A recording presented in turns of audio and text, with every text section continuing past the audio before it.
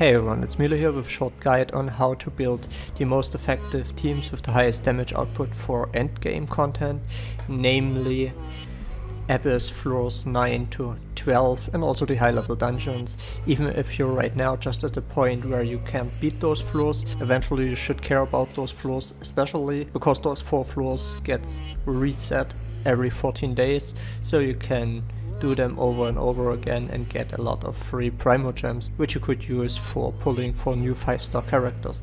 Especially with the new gacha system that got announced recently, it's very interesting even for free-to-play players.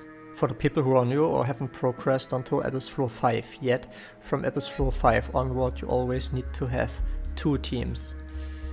So basically if I wanna go and try Abyss Floor 10, I have first half and second half, and the game asks me to provide 2 different teams. So let's start by talking a little bit about how I structure my teams, and then we go into the specifics, how I gear individual characters and how I use them in certain rotations.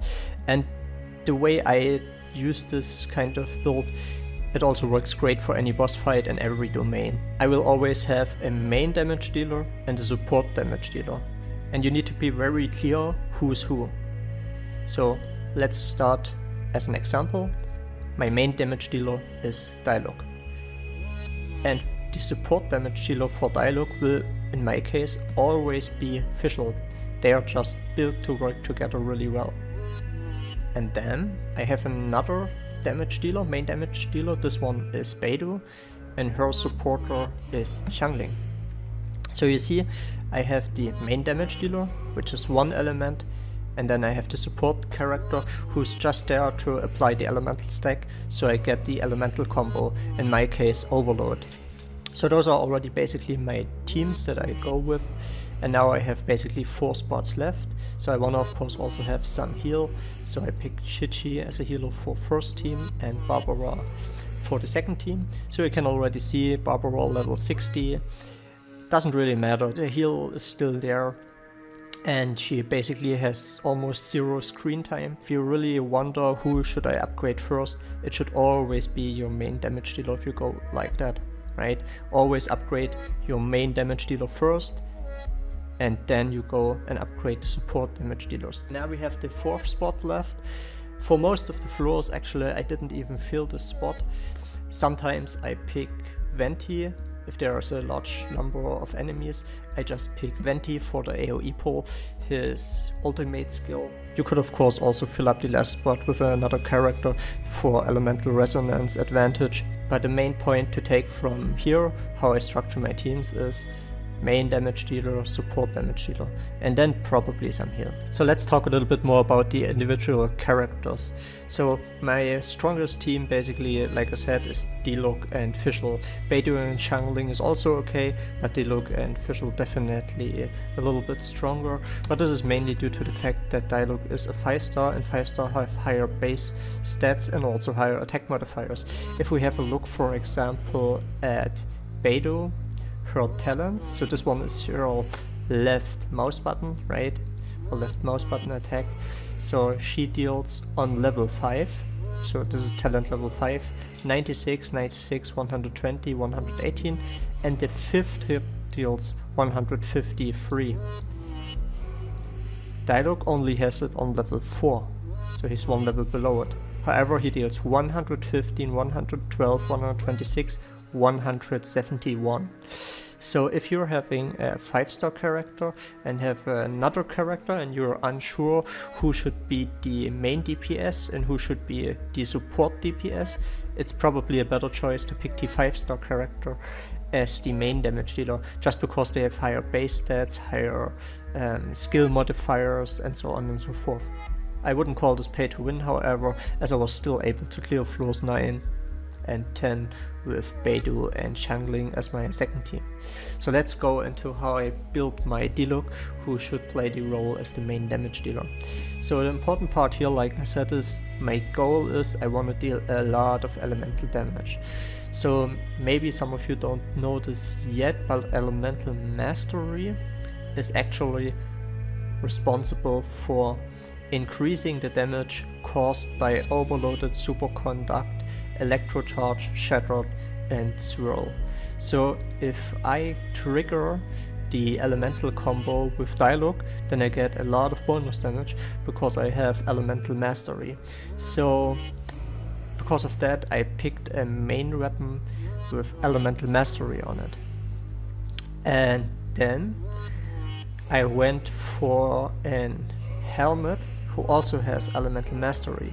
You can see I have actually the 5-star equivalents of the gladiator set, but because they don't have elemental mastery, I still picked this helmet over those ones because they have like attack and HP.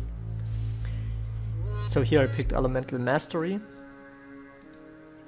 and here of course I need, of course also the damage dealer needs attack, right? So I went for attack, more attack, and of course HP. For the set effect I used the Berserker set for more crit rate in combination with more attack set from the Gladiators Finale. I could have used the whole set of the Gladiators Finale, but I think those 12% crit rate are way more important. However, I think if you're really endgame, so we're talking about level 90, level 100, I think actually what will turn out the best set effects will be those ones.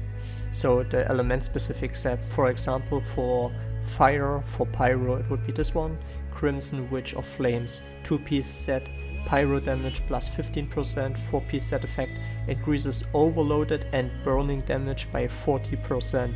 And then using an elemental skill increases 2-piece set effect by 50% for 10 seconds, maximum 3 stacks, right?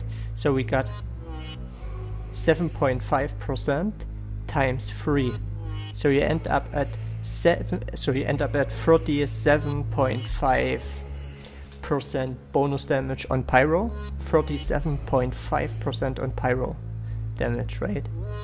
And then those 40% on overloaded. So I think this is the absolute end game set to go for. I already have some pieces of them, but not with the main stats that I want. Like I said, I want elemental mastery here. I don't want the crit damage on him, right? Okay, so this is how I built my Diluc. So let's talk now a little bit about the support character. Let's start by using Fischl and go into the details why I built her the way I did, and then we will generalize this to be able to apply it to all support damage dealers. So my goal in this combination is I want to have Diluc with his high damage as much on the screen as possible without losing the overloaded effect, right? Basically I just want to do this overload, this overload, this overload, and that's doing this all the time. So the goal is let's put this into perspective. So we spawn the E-Raven. Yeah, then we go to Diluc, dealing damage until the Raven despawns. Then we go into Fischl, spawn the Raven again. Again Diluc, overload damage and more overload damage. And now Fischl has the Iska ready again, right? However, after this rotation, E-Raven, ultimate Raven, E-Raven, now your ultimate is depleted unless you build her with enough energy recharge, right? So in Abyss and Domains you have a lot of mobs, get a lot of energy recharge in general, but it's not enough. So I went and built her with an energy recharge weapon, and also I gave her a lot of artifacts with energy recharge on substats, right?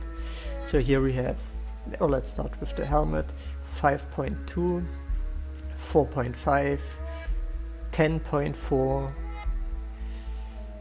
4.1, and here I wanted to have the crit. So this is how I built Fischl as a support character, because her cooldown is so long, right? You gotta take this concept and apply it to the characters you want to build, because the cooldowns are different, right? So that pretty much sums it up. What is, in my opinion, the most effective way to go about building teams. I hope I could help some of you. Thanks for watching. See ya.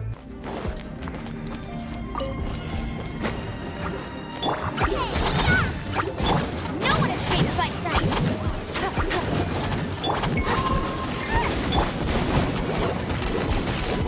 To ashes.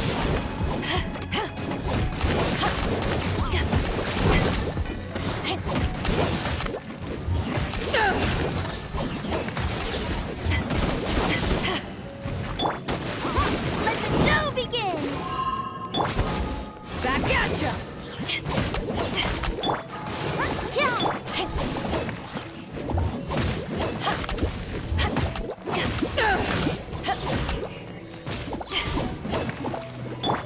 Nice and spicy.